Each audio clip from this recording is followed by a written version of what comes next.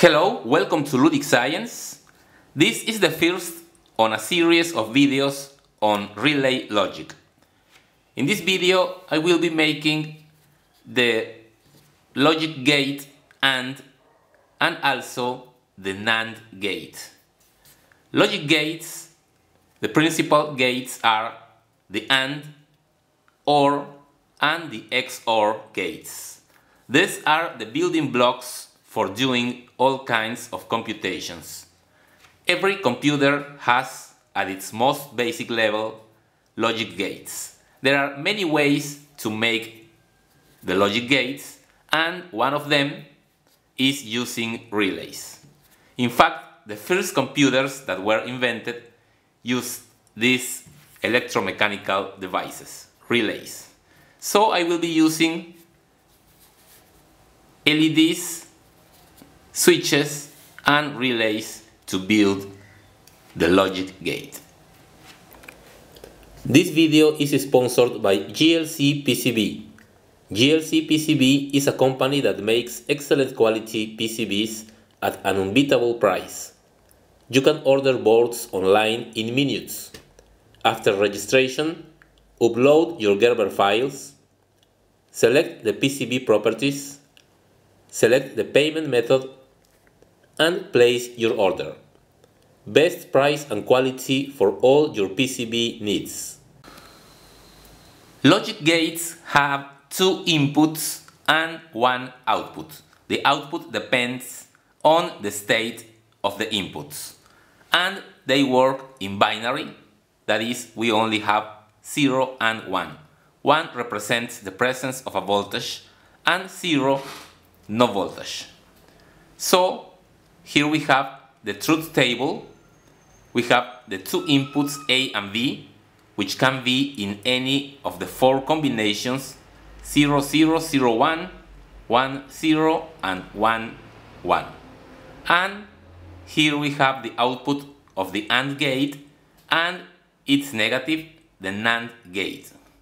As you can see, the output AND is always 0 unless both A and B are 1.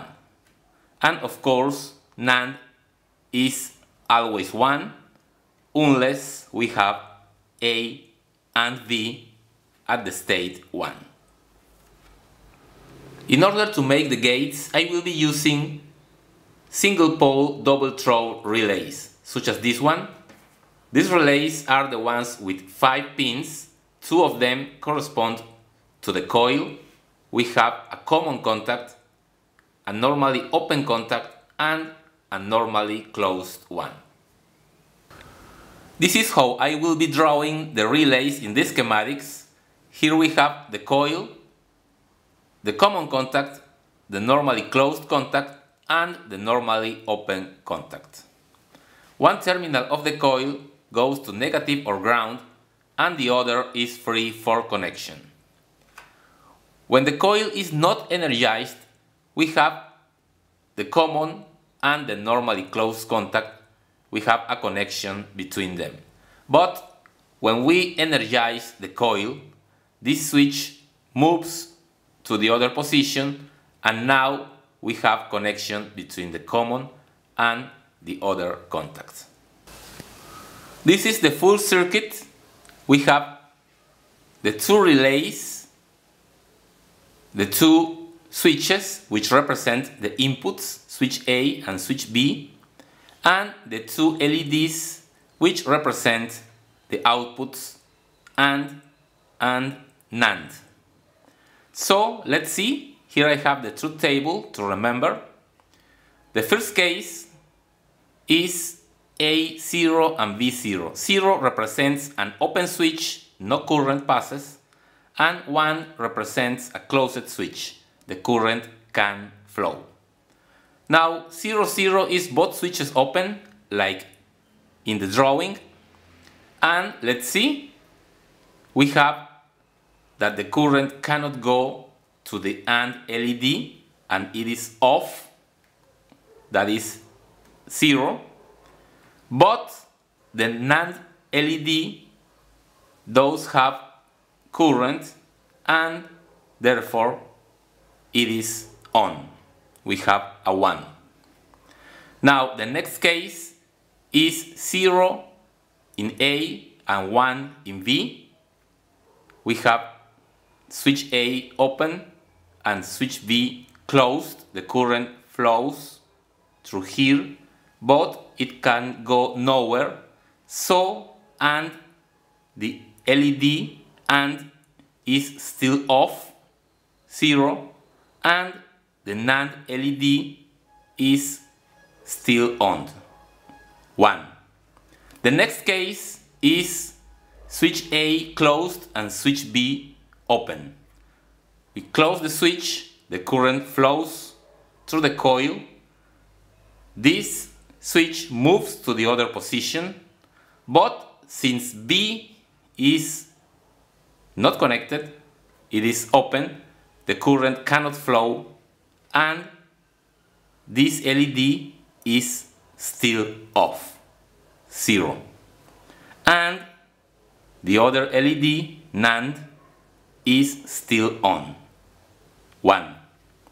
The last case, when both switches are closed, let's see, we close A, close B, current flows through the coil, this switch moves to the other position, and the current now flows from here to here, and this LED is now on. We have a 1. And the current that is flowing here also energizes the coil of the second relay. This switch moves to this position, and now no current can flow through the other LED. This is now off, 0. So let's now see it working on the real circuit. Okay, here it is. We have positive and negative of the power supply, the 2 switches, 2 relays, the AND LED and the NAND LED with its resistors, because we are using 5 volts. We use this voltage because it's the working voltage of the relays.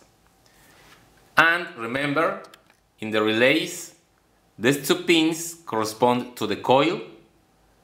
The center pin is the common contact. This is the normally open and normally closed. I'm not going to connect the power supply to see it working. Here both switches are to the left or in the 0 position. They are open.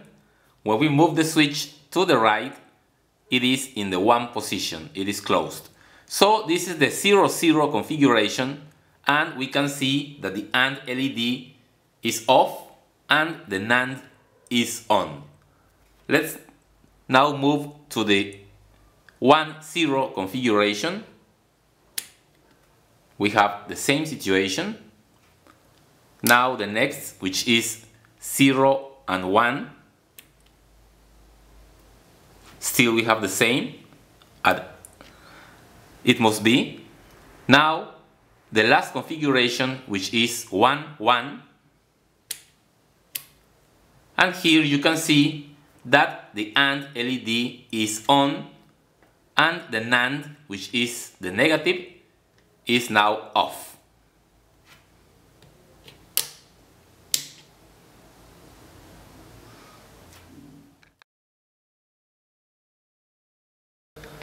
Okay, that's all for today's video. In forthcoming videos, I will be showing you the other 2 basic logic gates, the OR gate and the XOR gate, and also a binary adder. Thank you and see you in the next video.